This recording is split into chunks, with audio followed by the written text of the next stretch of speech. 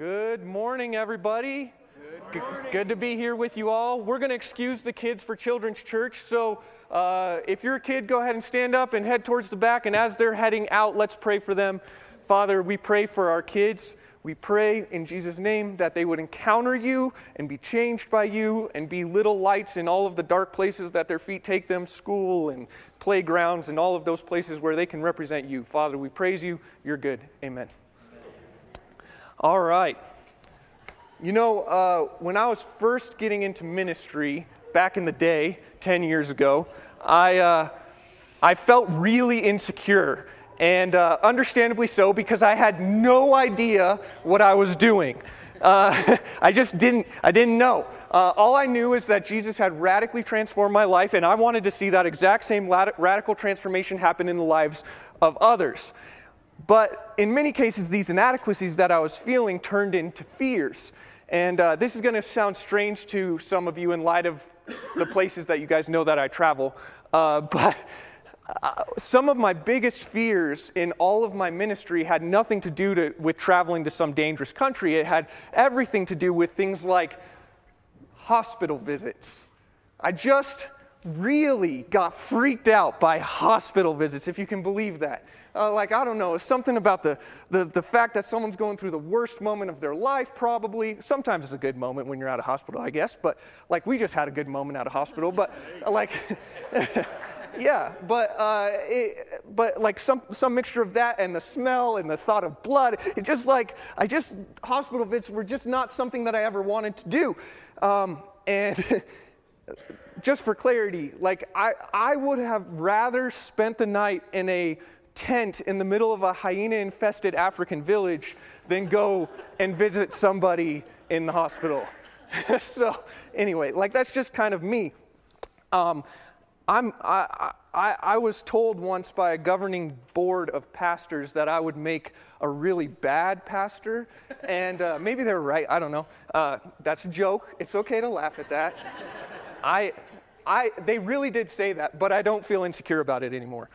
Anyway, I remember being at this pastor's training, and they were going around just talking about ministry and stuff like that. And it got to the point where I was able to ask a question, and so I just asked a question to the whole group. I was like, what do you even say to somebody at a hospital when they're having the worst day of their life? And I think that the leaders of the seminar that I was in were just so dumbfounded by the incredible simplicity of my question that they were they were totally silent. And it ended up being a middle-aged pastor from the audience kind of answered my question. He said, I find that sometimes all that's really needed is for someone to show up. Sometimes you just need to be there. And those words have stuck with me ever since. And I found them to be true. Sometimes the most important thing is to just be. You don't have to coach someone through it. You don't have to have all the right words. You don't have to fix their problem for them. And there is a time, don't get me wrong, there is a time for coaching people through their problems and helping facilitate fixing things. But those are all Jesus things to do. But sometimes it's just enough to be there. And this week we're going to be continuing our series on finding your opportunity by taking a look at this ministry of just being there, just showing up. So we're going to be looking at a guy named Epaphroditus. And if that name seems unfamiliar to you, that's no big deal, because he's a very minor character in the Bible. He only shows up in a few verses here and there, well, 2 verses to be specific, and both of them are in the book of Philippians. So I had the foresight to put the words on the screen for you this time, but if you would like to flip there in your Bible, we're going to be in Philippians chapter 2. I just want to set the scene for you really quick. So the Apostle Paul went on 3 missionary journeys during his ministry. During his second missionary journey, he's traveling across what is modern-day Turkey. And he's traveling and going to different places and preaching God's word, and people are deciding to follow Jesus and this and that. And then he gets to this place called Asia, and I'm not talking about the continent, I'm talking about a region in what is now modern-day Turkey. It takes up like half of modern-day Turkey. And the Bible says that the Holy Spirit prevented him from going south into Asia, and then he's like, okay, well maybe I should go north to, I believe it's Bithynia or something like that, and then it says the Spirit of Jesus prevented him from going north into Bithynia, so instead he goes and he has this dream at night. It says a vision at night. I don't know if it was a dream or if it was a daytime vision, I don't know, whatever. It was at night, and it was of a Macedonian man.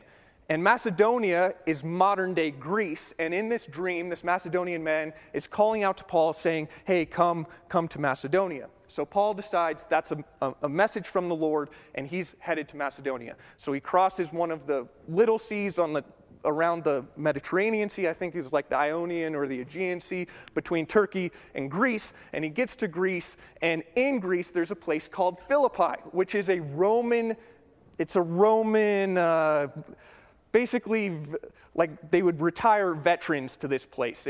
They had planted this city to repopulate it, and there was a lot of military veterans living in this place. And Paul begins to preach. And this all goes down in Acts chapter 16. And you can read it for yourself there. But in Acts chapter 16, Paul preaches to a woman named Lydia. I'm sure many of you have heard the story of Lydia and how she dyed things purple, and she decides to follow Jesus, and she has a really cool legacy because of this guy named Timothy. And then there's also this epic moment where Paul and Silas are preaching, and they get thrown into prison, and then it's midnight one night, and they're worshiping God, and there's an earthquake, and all the chains fall off, and they're able to escape, and the jailer sees that they escaped, and they're like, oh no, I'm going to kill myself because all my prisoners escaped, and I don't want to get tortured to death. And instead they're like, don't kill yourself, we're right here. And this Philippian jailer decides to follow Jesus, him and his whole household. It's really an epic story. And so this church gets planted in Philippi. So all of this goes down in 52 AD, not 80 AD.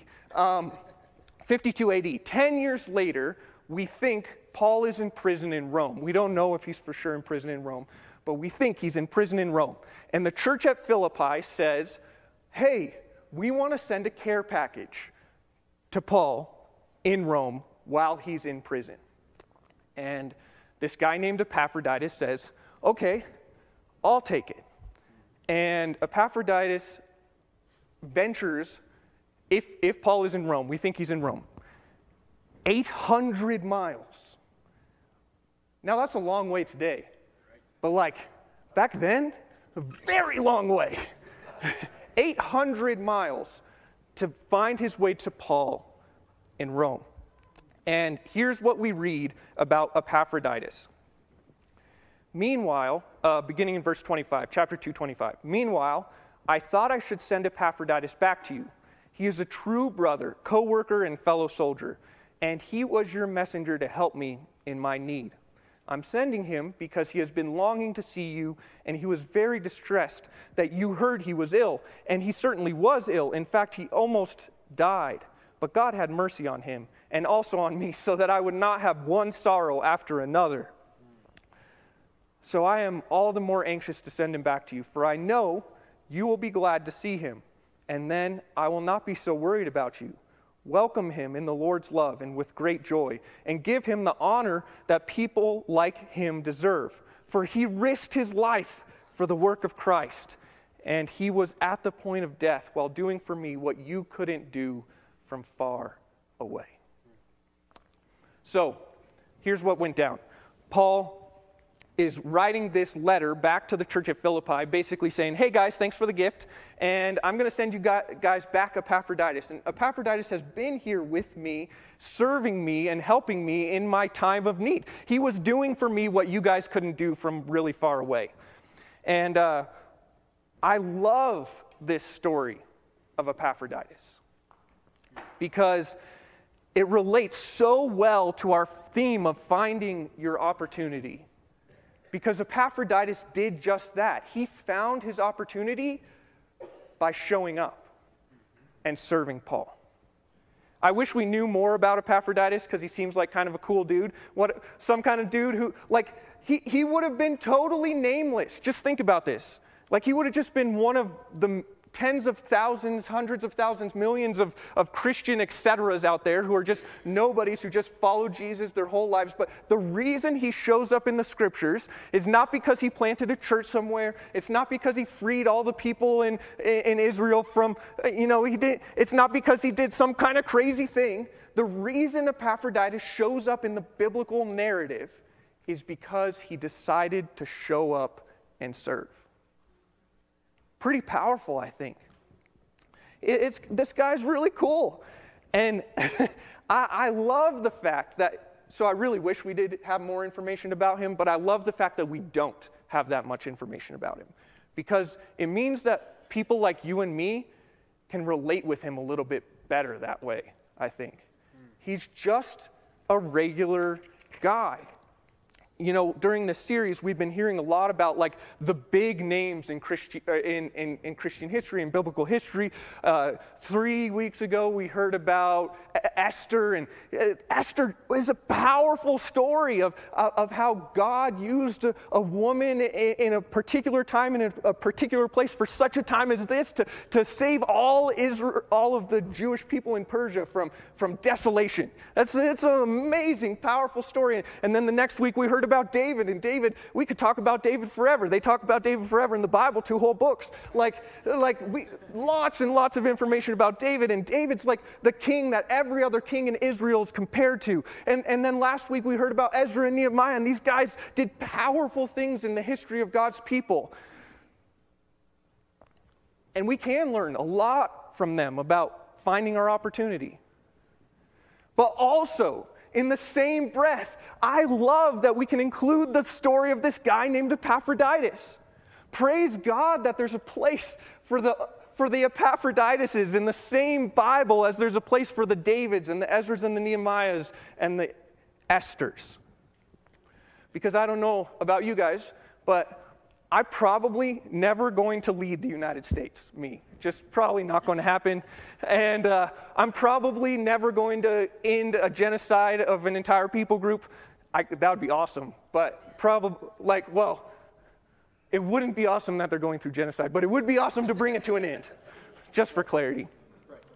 And I'm probably never going to rebuild the temple in Jerusalem, and I'm probably never going to, but I absolutely, just like all of you, will find myself in places and moments where I can show up for somebody. I love that. Absolutely. You know, this last summer, when I was preaching a sermon up here, I told you guys about a neighbor of mine named Galen. And Galen's a really cool dude.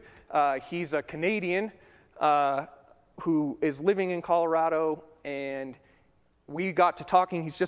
He's like a literal neighbor of mine.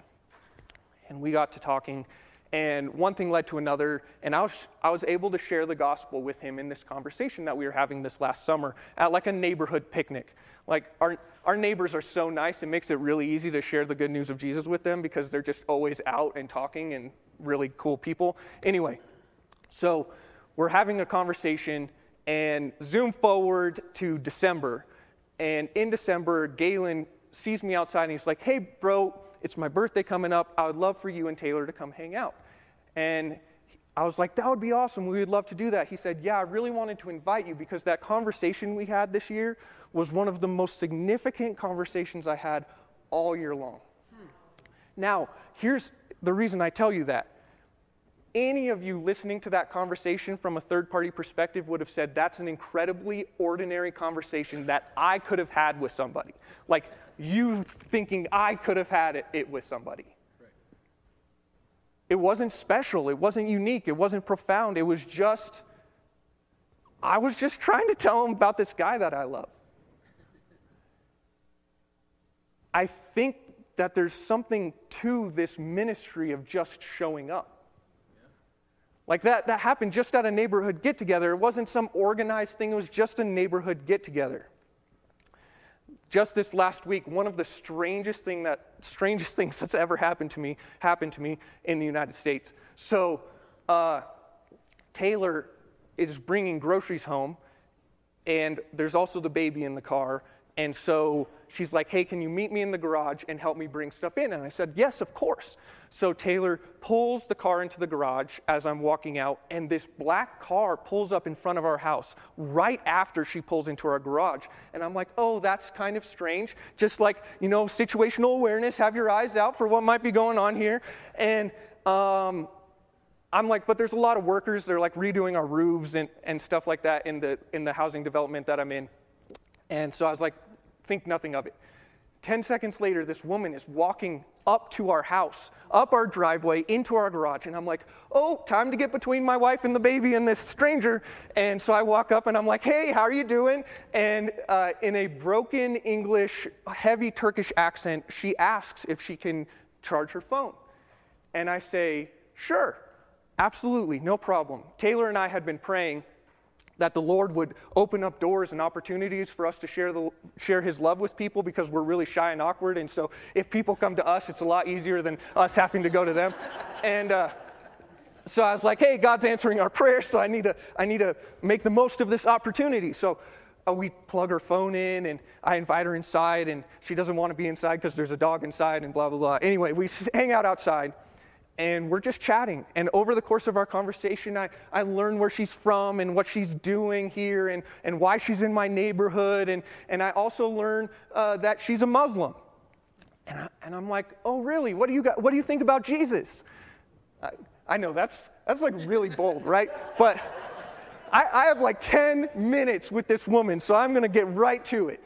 So I'm like, what do you think about Jesus? Well, I think it's the same thing. And I'm like, well, I don't know. I think we believe a little bit different. And I shared my testimony about how Jesus has changed my life. Just real short, like easy to understand testimony. And she sat there and smiled and then changed the subject. And that was okay.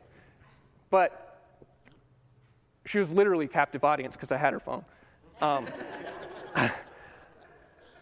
It wasn't a crazy out of the ordinary moment. I didn't even have to look for the moment. The moment happened to me.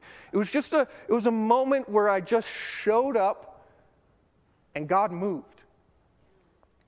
There's something to this ministry of showing up.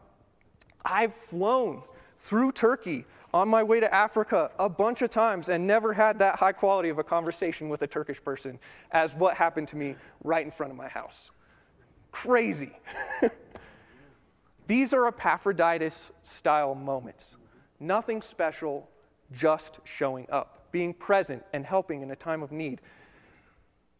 In the early parts of my ministry, I thought that doing ministry meant having an event or having a gathering, or in order for me to do ministry, I had to be standing in front of a group of people and like preaching or something. But as time has passed, what I've realized is that the vast majority of ministry has nothing to do with special events and standing up in front of a group of people and preaching to them. The vast majority of ministry has everything to do with these like one-off conversations that you didn't know were going to happen in your day, but they happened in your day. And I'm not saying that gathering together on a Sunday morning is a bad ministry. Absolutely happens.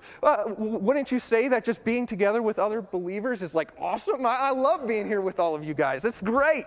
And does ministry happen at big events like our picnic? 100% ministry happens at those places.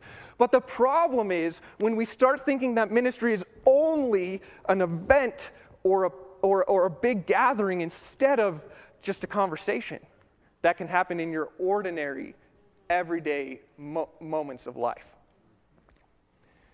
If you look at the life of Jesus, he does both. There's big moments like where he preaches to 4,000 and 5,000 people and like big, massive crowds. But numerically speaking, the stories that we see in the Bible are far more commonly about Jesus hanging out with one or two or three or five. Not these big, massive groups. Just think about it. Like the woman at the well, or the blind man, or or when he goes up on the Mount of Transfiguration, there's just the three guys with him. Like we could go story after Jairus' daughter, or the woman with the blood flow, or like it's these little moments of one-on-one ministry. And the reason that those moments of ministry happened is because Jesus was there, because he just showed up. If we're going to learn from Jesus' example, we shouldn't just be practicing Epaphroditus style ministry, we should be emphasizing it. I hope that what you're hearing me say today is that your ministry as an everyday, ordinary human being is not just essential, but incredibly meaningful. The impact that you can have in your day-to-day life, I guarantee you. Okay, just think about your personal story really quickly. The reasons that you have decided to follow Jesus. For how many of you is the top 5 most significant reasons, a large percentage of the top 5 most significant reasons that you follow Jesus because of an individual or a specific conversation rather than someone like me standing up in front of you on a Sunday morning? I mean, my story is compiled mostly of people, just one-on-one conversations, and very few of big events. Your ministry is so powerful and profound and important if we're just willing to show up. People, when they come on mission trips with me, are always expecting like these big, profound moments. Like these, like epic, like we preached to 10,000 or something, like these epic moments. And I'm always like, no. Your impact on this trip will be measured in the little moments that you share with people that change their lives forever. You know what mission trips really are? They're just a collection of little moments like that. Right now, as we speak, there are teams that we support all around the world who are advancing the gospel in the most dangerous places on planet Earth through this method, through Epaphroditus' method, through the just show up and be there method. There is a woman who was praying for sick people in her neighborhood in South Asia, and a woman was healed in the name of Jesus, just healed. And they met yesterday to have tea. They had tea and chatted about what had happened about this Jesus guy. This Muslim woman heard the good news of Jesus because this other woman just decided to be present and pray for sick people. Another man in the same area of the world was walking through his neighborhood intentionally praying. He's just praying for his neighbors as he is walking through his neighborhood, and he sees a guy, and he starts a conversation, and now they regularly meet every week and go on a walk and talk about spiritual things. And you never know what might happen. That guy might soon decide to follow Jesus. I've told you guys this before, but in the most dangerous country on planet Earth to be a Christian, the gospel is advancing this way. People show up, they love someone, they hear the good news, and people are responding. I could go on and tell you story after story after story. It's not the big name preachers, it's not the Billy Grahams of the world who are leading the most unreached to Jesus. It's all of us of the world who are leading them to Jesus. The ordinaries, the not specials, the ones that nobody's going to write a book about, the ones that, like, you're here today and gone tomorrow, passing mist, and as soon as your kids die, you're going to be forgotten. Like the nobodies, the et ceteras, the us. We are the ones making the biggest impact on planet Earth when we just decide to show up. I think we make ministry too complicated. We set it up as programs and events and this and that, and those things are not bad, but man, you have a profound impact when you just show up in your ordinary life. I fear that one of the major reasons that many of us never step into ministry is because we think that it needs to look like this big thing. When in reality, it doesn't really need to look like anything in particular. It just needs to look like Jesus. And what Jesus did was he just was like, hey man, what's your name? Let's talk, let's engage, let's just in his everyday life. Hopefully you're seeing that some big event and this kind of, it's not necessary. It's awesome when we are able to pull those things off, but it's not necessary. You can just do this in your everyday life. So, as an emphasis to this, I just remind you of what James says about true religion in the end of chapter 1. He says, religion that is pure and undefiled before God the Father is this, to visit orphans and widows in their affliction and to keep oneself unstained from the world. Half of James's definition of true religion is just showing up. So, how do we do it? Well, step 1, I have 3 steps for you. I'm not really a 3-step guy, but I have 3 steps for you. Step 1, decide right now if you want to be used by God in your ordinary moments of life. Because here's the thing. I can preach this sermon to you, and you can be like, oh, that's a true thing, and then you have an opportunity to engage this, and instead of the woman driving up in the car and she gets out of the car and starts walking to your house and you're like, oh my gosh, what's happening here? Instead of thinking, oh, this is God answering my prayer that I would be able to be a part of it, you're like, this is a weirdo freak who needs to get off my property, right? So, we have to decide right now, in this moment, how we're going to respond in those moments. My dad always used to say, hey, Nathan, if you want to make the decision to save yourself until your wedding night, you got to make the decision over your bowl of Cheerios, not in the moment. Because in the moment, you're going to make the wrong decision. And that's a true statement. And I think the same thing is true now. In the moment, we might make the wrong decision because we get nervous and we think, I don't have the time, I don't have the money, I don't have the blah, blah, blah, blah, blah, blah, blah. Yeah, I get it. We're all busy. We all have our stuff that we have to take care of. But if we have eyes out for it, if right now we decide, hey, God, I want to commit that the next time someone in my neighborhood has a need, I want you to see me as an answer to that need. I want you to send me as an answer to that need. Lord, next time there's someone in this church who needs a meal, Lord, I want you to send me as an answer to that need. Lord, I want to be an Epaphroditus in my everyday life. If you make that decision right now, instead of dreading what might be coming, you're looking for it and seeking it out. And your whole mind and heart changes. It's crazy. It's awesome. Anyway, so decide right now. Step 1, decide right now.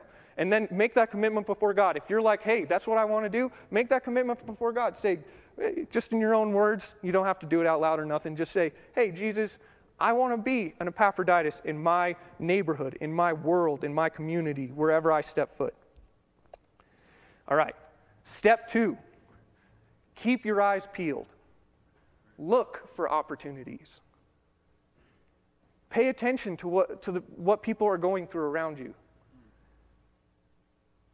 Just watch. There are so many, it's amazing when you start opening your eyes and seeing everything going on around you. You're like, oh man, the opportunities are endless. In fact, I would go so far as to say there's no lack of opportunities. It's almost to the point where the opportunities are so endless that they can become overwhelming, and you can be like, I can't possibly serve everyone. And in that case, you're thinking a lot like Jesus. And when Jesus was faced with the overwhelming need of so many people who needed to hear about him, and so just one of him, he's like, hey, I need help. So if we all decide to do this together, then the needs will be slowly met. But if only one of us decides to do this, honestly, super big bummer. All right. No words for that. All right. Be wary, just as a note on step 2, be wary of thinking, I see an opportunity, is it really from God? Listen, as long as it's not causing you to sin, it is from God, all right? Because God has already, Jesus already said 2,000 years ago, love your neighbors, serve the needy, feed the hungry. He already said it, so we don't have to question if it's from him or not from him. Just do it. Like, I feel like I say this a lot, but we as Christians, we think so much, which is great. Love thinking about God. But we need to make like Nike and just do it, you know? Like, we just need to do it. Which brings me to step 3. Just do it. Seize the opportunity. And don't think about it has to be this epic big thing. Sometimes you literally being Jesus' hands and feet means just offering an encouraging word to somebody. Sometimes it means praying for them. Sometimes it means, I don't know, making them a meal. Sometimes it means whatever. You guys know how to love people. You're all good at. Yeah, I've felt loved by many of you. Almost everybody in this room I've felt loved by. So I know you know how to love people. So I don't have to teach you how to do that. I would encourage you in this though. Make the most of every opportunity, just like the scriptures say. Make the most of every opportunity. So if the opportunity allows for you to like preach the gospel, man, do it. Don't be afraid. Share it. If the opportunity allows for you to share your story, do it. You'll have incredible joy even if they reject you. I promise. I've had doors slammed in my face and gone away glad because I shared Jesus. Like, believe me, it's worth it. Just make the most of every opportunity, whatever that looks like. So, this is my encouragement to you. Your ministry is the ministry that is changing the world. More than any big name evangelist, blah, blah, blah, this and that guy, it's you who's changing the world. So, if we're willing to engage and show up, you will be amazed. You will be amazed how God will use you. You won't be disappointed. Father, we pray in the name of Jesus that your kingdom would come and your will would be done in our lives and in the lives of those around us. Lord, I pray that you would empower us and equip us to just show up, just like Epaphroditus did, to just be present, to just be there.